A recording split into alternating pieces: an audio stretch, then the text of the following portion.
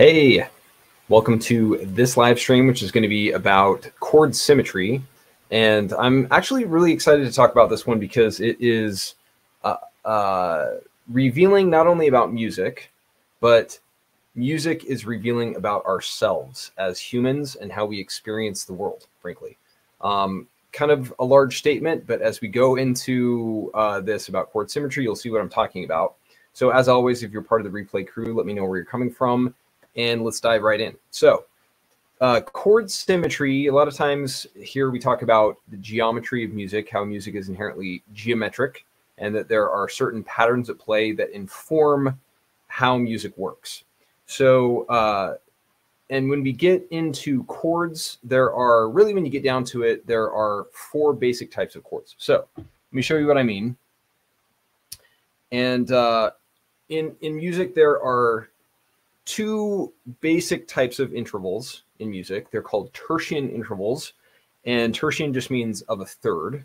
So by that, I mean there are major thirds and minor thirds, and different combinations of these major thirds and minor thirds make the four types of triads. Triad is just a three-note chord.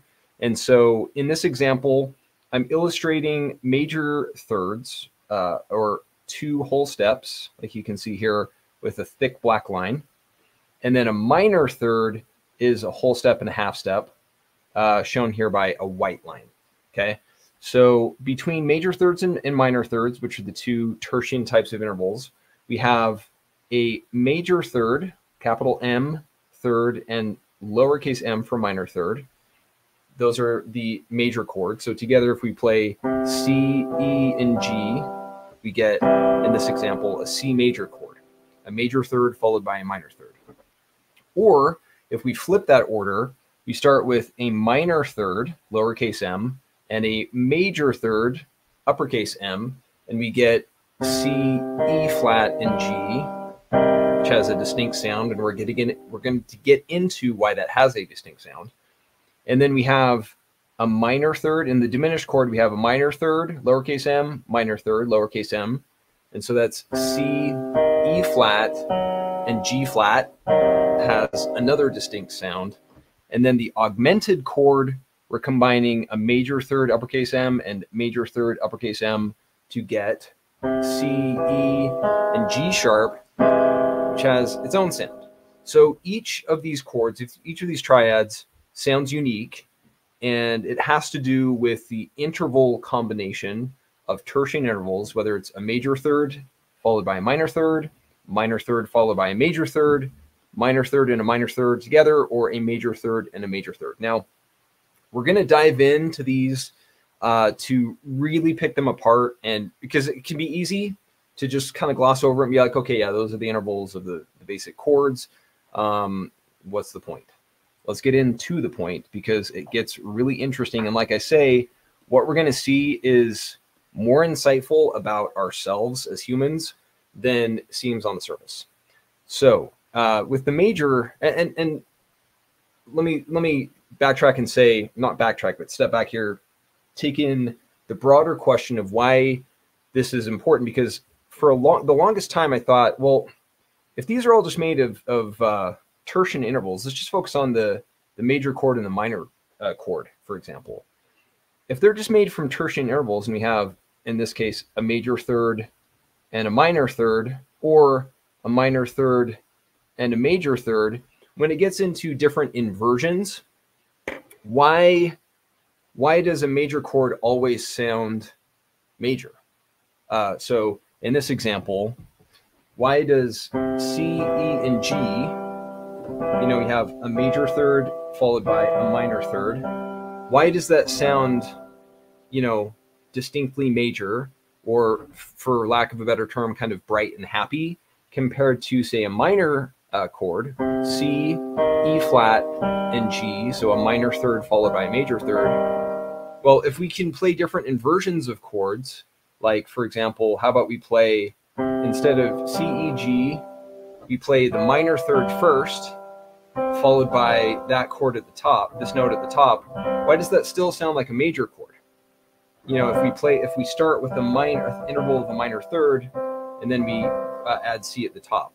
or for that matter, if we play instead of C, E flat, and G, where it's a minor third followed by a major third, if we took a major third, interval of a major third first, and then added C on top, it still sounds like a minor chord, even though we started with a major third. And there's a reason for that. Oh, wrong camera there. There's a reason for that, and it has to do with where the intervals fall in this overall pattern. So, for example, I'm showing these chords. Let's just focus on major versus minor for a moment here. And I'm showing these chords with just the tertian intervals illustrated. Again, the thick black line means major third, and the white line means minor third. But there is this, assumed kind of hidden interval that I'm not really depicting explicitly, except for now I am, with this dotted line between, in this case, the fifth and the tonic, or the dominant note in this chord, and the tonic, or the interval 1. Likewise, this one has a fifth and a 1. So a 1, major 3, and a 5 in the major chord, and a 1 flat 3 and a 5, that's supposed to be a 3, and a 5 in the minor chord. And so diving into this, it gets pretty interesting. So the reason that this major chord sounds major in any inversion or rearrangement of those notes is because of where the first interval, which of these intervals is touching the tonic. So if the tonic is touching or leading to connecting directly with a major third, interval of a major third with that thick black line, it's going to sound major, because there's this interval of a fifth going in this direction, or from G to C, it's an interval of a fourth. To bridge that gap, it's an interval of a fourth. Likewise, from G to C over here, it's an interval of a fourth. Or if you count from C to G going in this direction, it's a 5. So let me just undo some of these lines to get it a little cleaner, and let's compare the minor chord C to E flat. From the tonic, we have this white line because it's the interval of a minor third. So, and it's because the tonic is always the note that has a big gap to its left, or below in this example. So we have this interval of a fourth. It's the largest gap. A fourth, an interval of a fourth is bigger than an interval of a third. And so you know that G in this case is the dominant. So you can almost think of the chords, if we were to personify the chords, the notes in the chord, as almost like the tonic is the general, like of the group. And then this is like the lieutenant. The dominant is like second in command. It's dominant, but it's still ranked in terms of hierarchy or power lower than the tonic. So even though there's a major third going to the lieutenant, or the second in command in the minor chord, what really matters is that the minor interval is touching or connected to the tonic in the minor chord, and that's what makes it minor. Likewise, in the major chord, that major third is stemming off from or connecting the third of the chord with the tonic, and it's a major chord.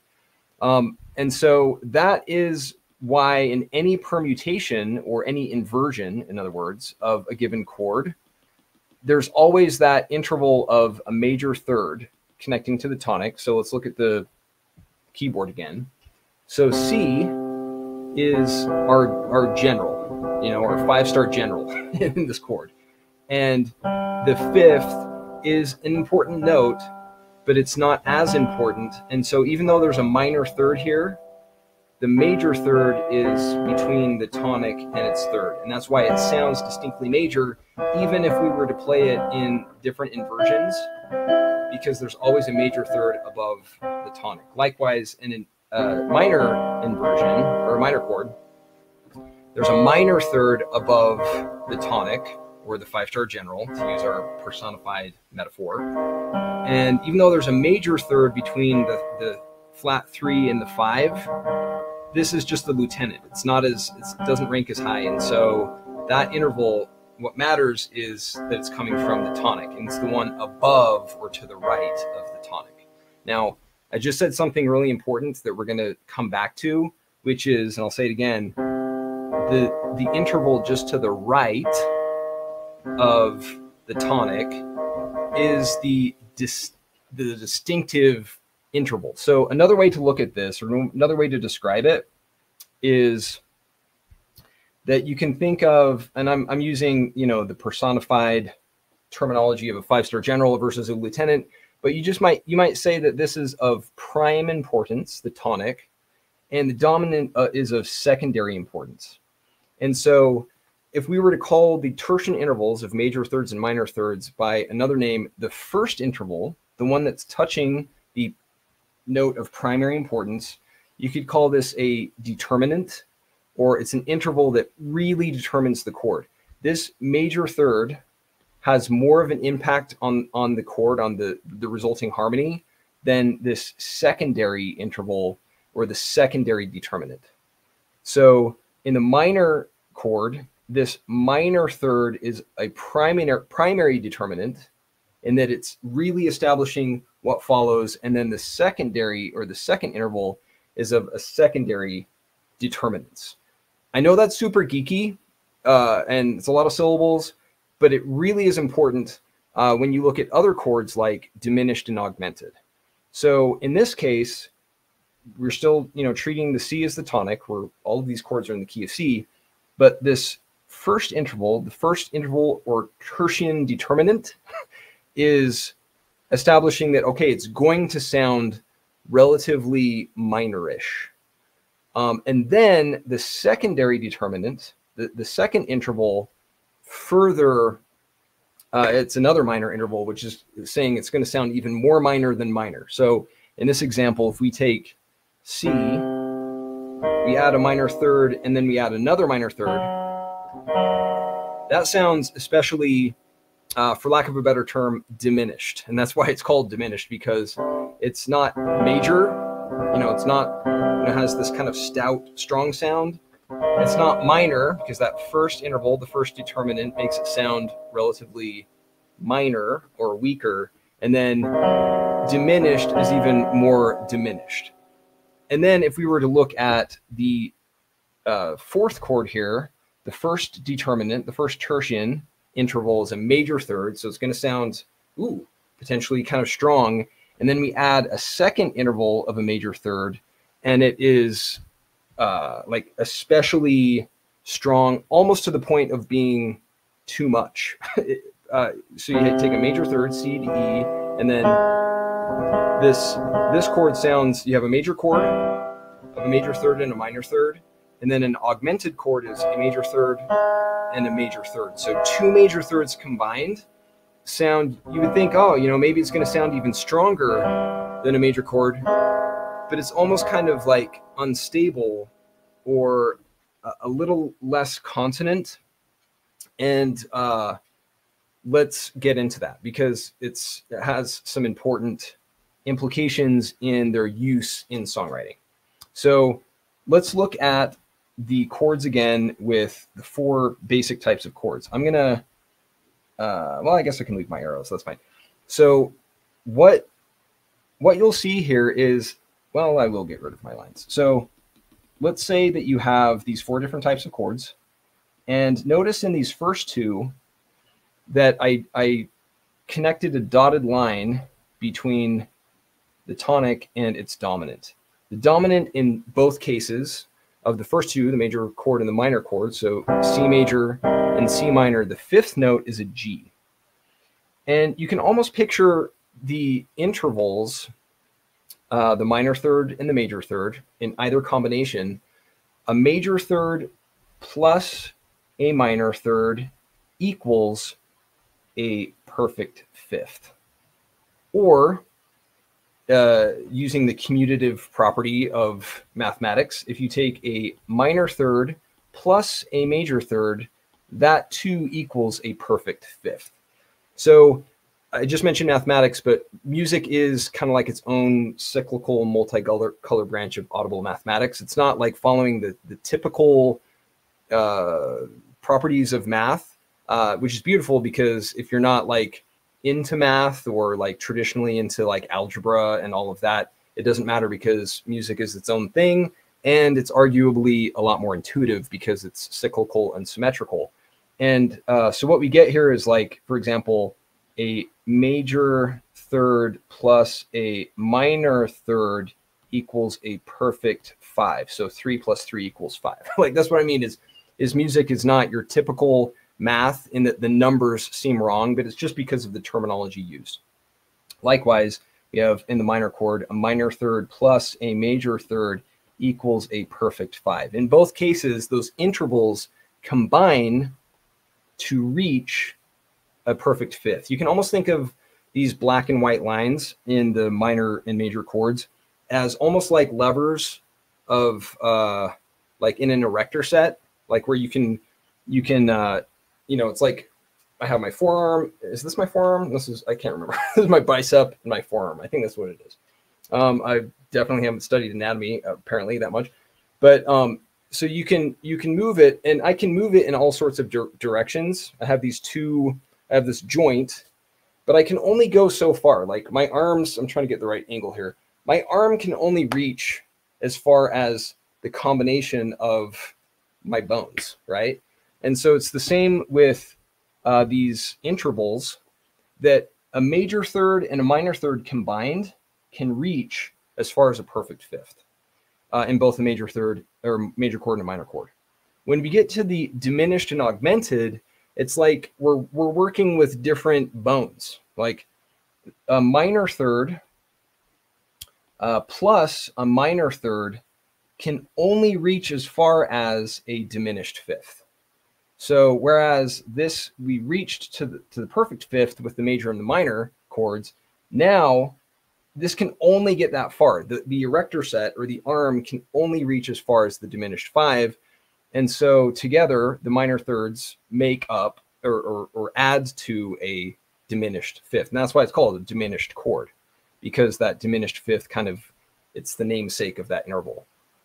Here we have, so it's almost like in this example, that the arms are too short to reach the more consonant fifth. And that's why it sounds less satisfying. It's more dissonant, because we're working with what we got, and those intervals are a little too small. The major third plus a major third, it's almost like the bones in this arm are like crammed and reach further. They overshoot that perfect fifth. The perfect fifth, you can see with the colors, red, orange, is harmonically related to red. And that has to do with the connection between those notes in the circle of fifths, that really the chromatic scale that we're working with here, which is kind of a scrambled color wheel, is literally a scrambled color wheel because of the rotation from the circle of fifths to the chromatic scale. So this red, orange, or G, which is harmonically related to C and is the dominant note in major and minor chords, which are more consonant, it gets overshot by these overly long major third intervals that combine to pass it by, and you get to this more diminished augmented fifth, or sharp 5. And that's why these two chords, the diminished and the augmented, are not as consonant or arguably as satisfying as these two chords, because you can see there's a definite difference here. The perfect fifth, the G, is more harmonically related to the tonic. So that is kind of an overview of the main intervals in these chords and why they have their distinctive sounds. But it gets better, or there's more to it, because when we look at these intervals and why a major chord always sounds major versus a minor chord always sounds minor, is if you look at some interesting connections between these chords, between these intervals. In this example, I took the notes here, and I imagine oh, I'm not showing my diagram. Imagine that you take the notes in this chord, and we're just going to trace, I'm going to zoom in on this. we're going to trace this kind of dotted line, squiggly line, that is like an imaginary mirror, okay? And so between the tonic 1 and its tritone flat 5, which is in this case G flat, it forms this mirror symmetry around which we're going to examine these chords, and they show some really cool patterns.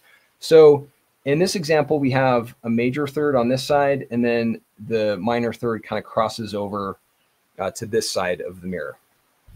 And if we take the reflection of that, so down the same mirror, if instead of going a major third to the right, we go a major third to the left, and then instead of a major third and a minor third, we take a, let's see, major third and a minor third on the right, going clockwise. If we go major third and minor third on the left, going counterclockwise, we get an F minor chord instead of C major. So we have C major or F minor. And what an interesting thing about these chords is, let's play C major. So I'm going to play right here if I'm still on screen. So we have C major and then F minor.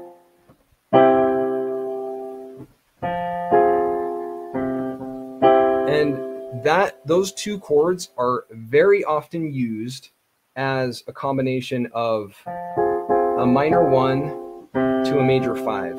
So like in a harmonic minor progression.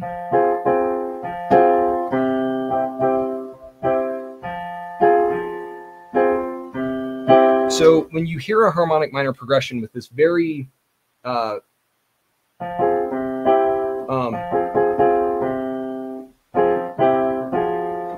when you hear, oh, sorry, hold on just one sec. When you play these chords in sequence, there is this strong resolution, and part of the reason that it's harmonically pleasing is because it has to do with this symmetry that's going on between those chords, between a given note and its tritone. Likewise, when you take the minor chords, and we're going to put on the same mirror between the two. Now, in this case, we have a minor third followed by a major third going in a clockwise direction. Or in a counterclockwise direction, we have a minor third followed by a major third. We get a C major, or sorry, C minor, I should say, and F major. Oh, F major. So looking at this, we have C minor.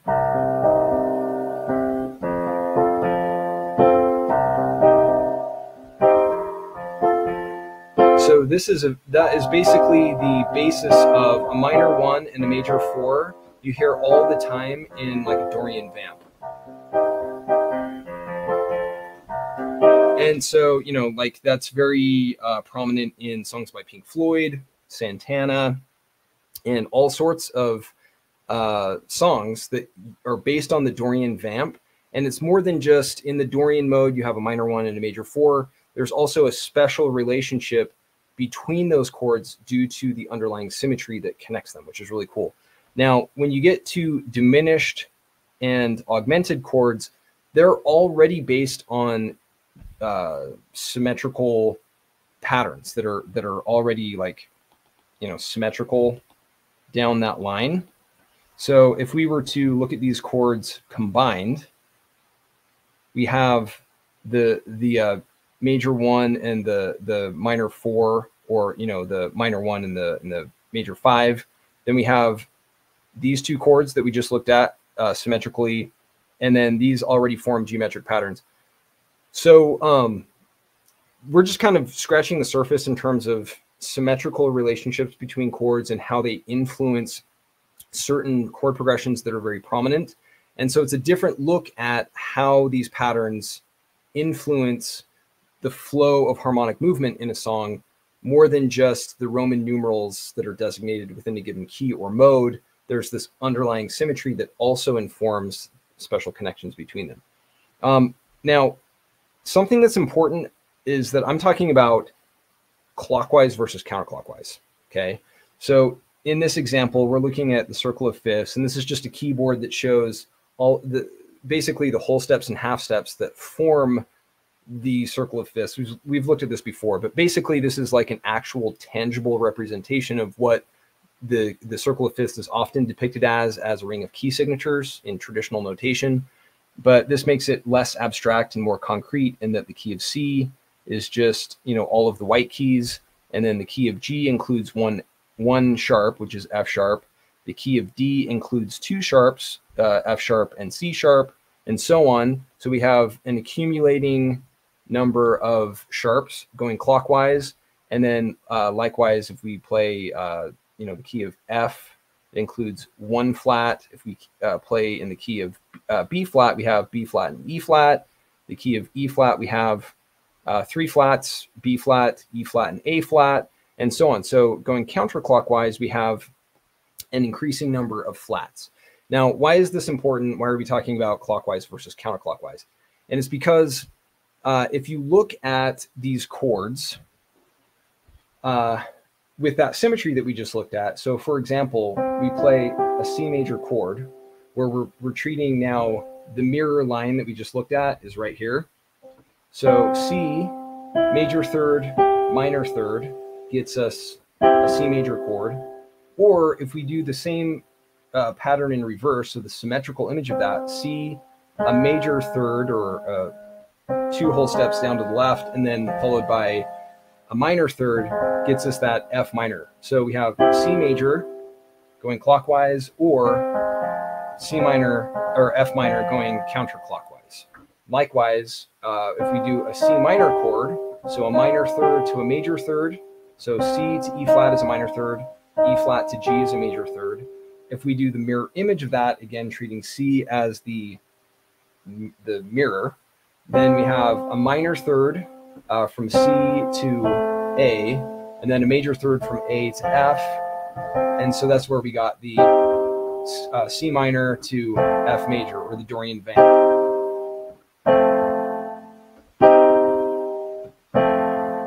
So you can imagine, Pink Floyd is, playing around with, okay, that chord, and let's do the mirror image of that. Ooh, we get this minor 1 to major 4, and let's write Dark Side of the Moon.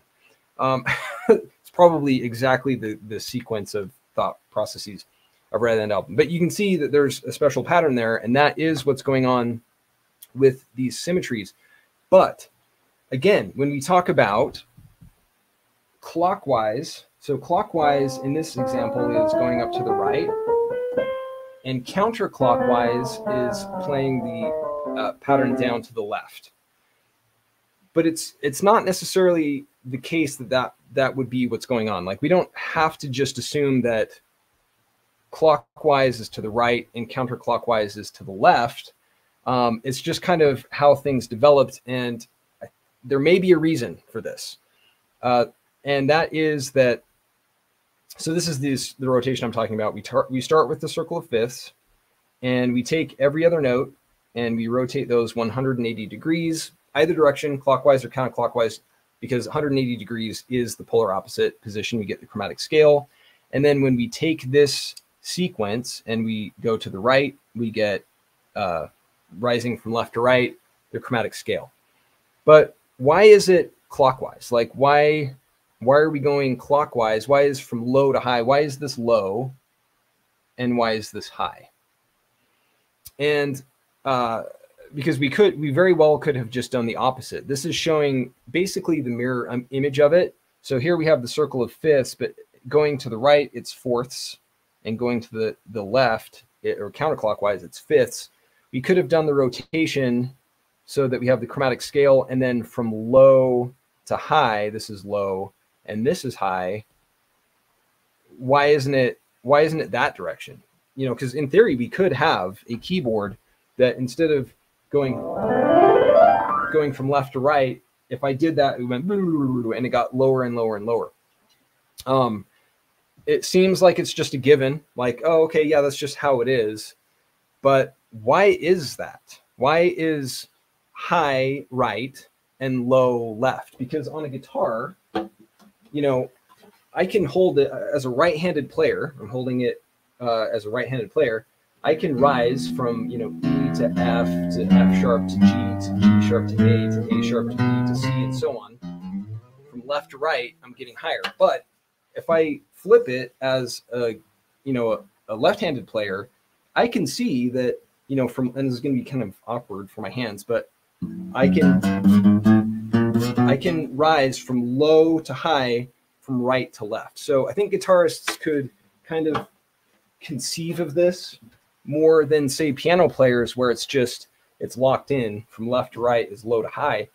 And I think it has to do with chirality, which is in essence the difference between left and right, and the way that our, and back to the joints, you know, the fact that our arms can move in certain directions. Like if I try to bend my elbow and hyperextend, it's called hyperextend because it's extending too far to what is healthy. You know, I could snap my muscles and go to the hospital to really go beyond what my muscle should and can do, because our anatomy kind of limits our motions. And so left-handed versus right-handed, there are certain, even though we're symmetrical as humans, there are certain motions that are more conducive to a given direction. And looking at the stats here, 85 to 90% of people on Earth are right-handed.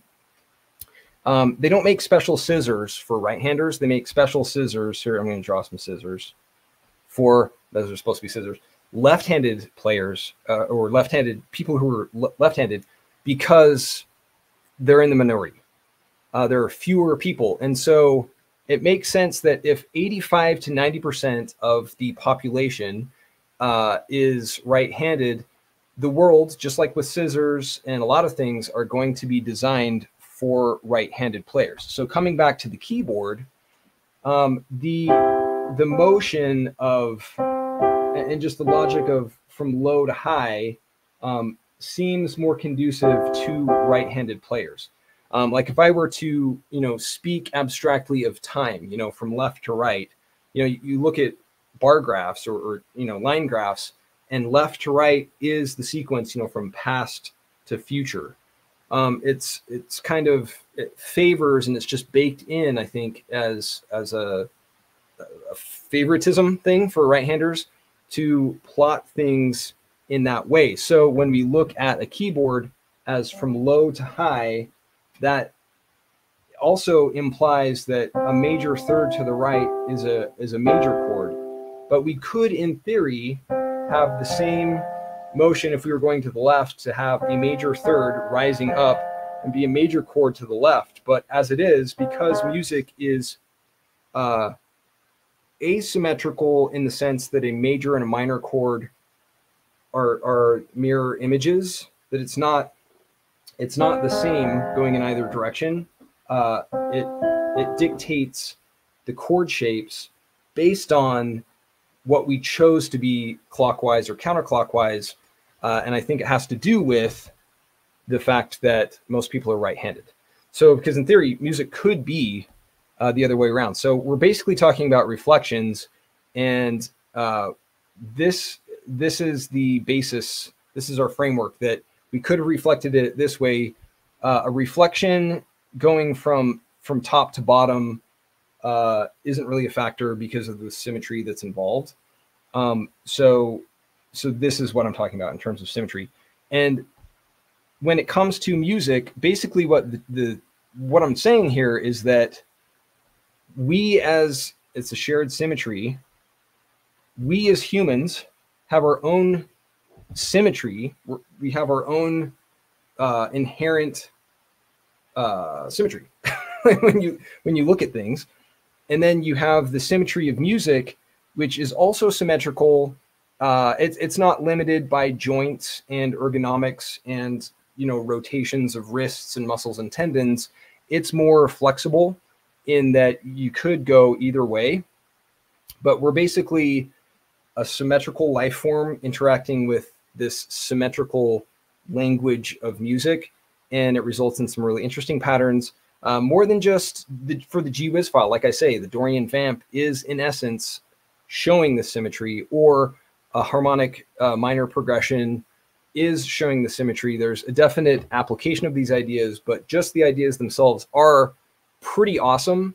And that's what I mean by dissecting even the 4 basic chords is insightful and revealing about perception and us as people. So anyway, that's kind of what I want to talk about in a nutshell. If there's any comments to jump into, maybe we can just geek out on those.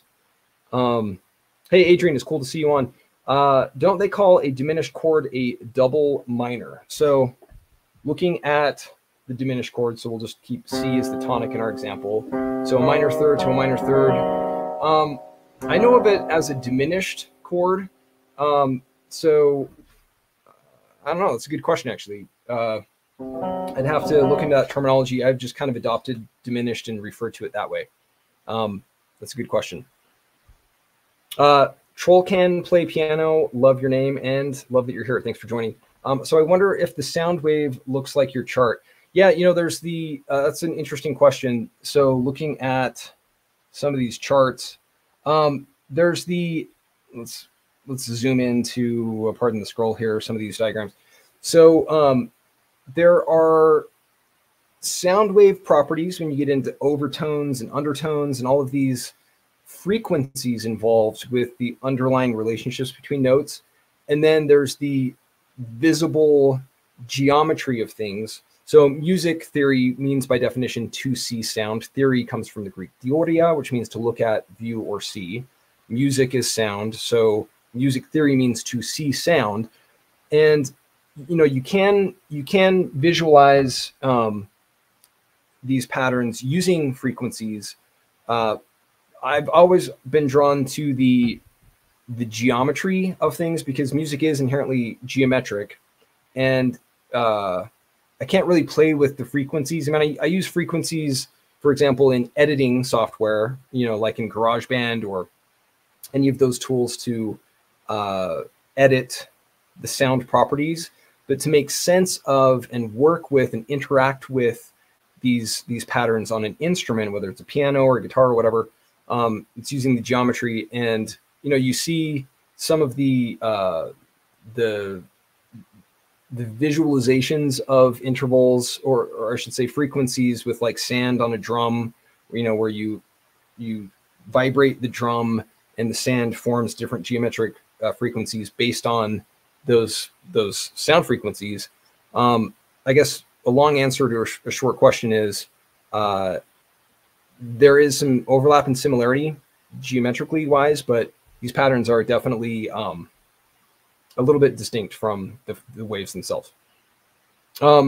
Adrian, so are these major and minor chords just mirrored stacked thirds? If so, pretty cool. Yeah, so that's in essence what we're saying is that, and it's kind of cool if you look at this. I was talking about this with my son, and he said, hey, that kind of looks like someone who's sitting in a yoga position with their arms crossed saying om, you know, like there's pretty cool visualizations. Of course, the personifying of these notes is helpful sometimes.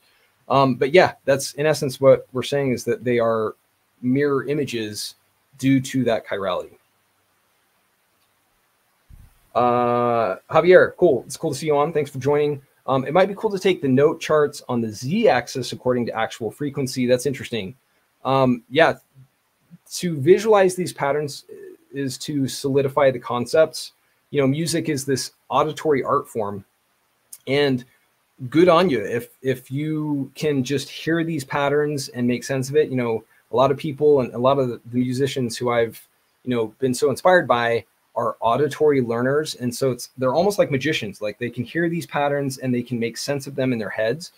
As a visual learner myself, to actually see these patterns like makes it stick for me. And so, you know, to visualize these in yet another way would be very insightful. key music, I mean just to place the notes not only around a circle, but also to give them height according to their frequency. That's super interesting. That's an interesting way to visualize it. But yeah, I think that what happened is what you'd get a sort of a helix spiral. That's interesting. Yeah, I'm working on lesson 19 right now, which has to do with the circle of fifths. And even just this last week, I've been spotting patterns in things that I've never noticed before, which is kind of crazy. But it's like, that's the thing, that music is this sidewalk that never ends. Like the more you get into it, the more you see that it's teeming with these amazing, beautiful patterns. Spirals are one of them. Dave Mercer, it's a machinist thing, Z-axis. I love that you're on, Dave. It's cool to see you on. And yes, I can see the Z-axis being a machinist thing. It's all basically engineering, different ways of looking at things. Steve Nega, cool to see you on. So Y, E, A, and B are black, and the rest of the notes are white. So let's look at the keyboard here.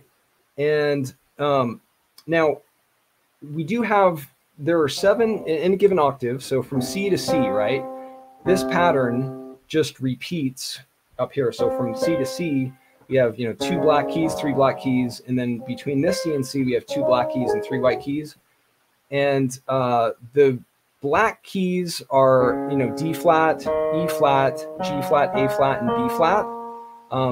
So E is white, A is white, and B is white on a keyboard anyway. And the reason, just a high level answer to that, is the reason for this topography or the black and white pattern is because back in the day, like if every other note was just black and white, then you'd end up with just an alternating black and white keyboard where you couldn't distinguish any of the notes from each other. And so it would be very impossible, frankly, with your fingers alone. Like Stevie Wonder wouldn't be able to play the keyboard. Stevie Wonder's blind. And so he wouldn't be able to find the keys because everything would feel uniform. And except for with his ears, he couldn't distinguish the pitches with his fingers. The cool thing with the colors, with color music, is that you can see past the black and white, like X-ray vision, to see the actual underlying intervals that really matter, all of the whole steps and the half steps, which are at the most basic level what really inform the creation of scales and chords and modes and all of that. Yeah, the black and white is basically just to help distinguish keys with your eyes closed. Yeah, so there is a lot of patterns going on in music. This is just kind of, like I say, scratching the surface in terms of some of the symmetries involved. As I'm publishing part 5 and diving into everything that goes with that, which has to do with the fretboard matrix, chords, extended chords, chord inversions, modes, and everything that goes with modes, the circle of fifths and all of that. It's all about symmetry and the application of those patterns. Because again, music theory is to apply in songwriting. Just like you would never learn chess just to learn how to play chess, you'd want to play the game. And so we'll dive in more on these symmetries and their application as we go forward. So that is, in a nutshell, chord symmetry. Well, it's not in a nutshell. That's kind of like scratching the surface, as I say. We'll dive into it more as we go. So thanks for joining. This was definitely a geeky one, but some cool applications, and more on symmetry, chords, and all that good stuff coming up. So I hope you have a great rest of your day and evening, and we'll talk very soon. We'll see you. Bye.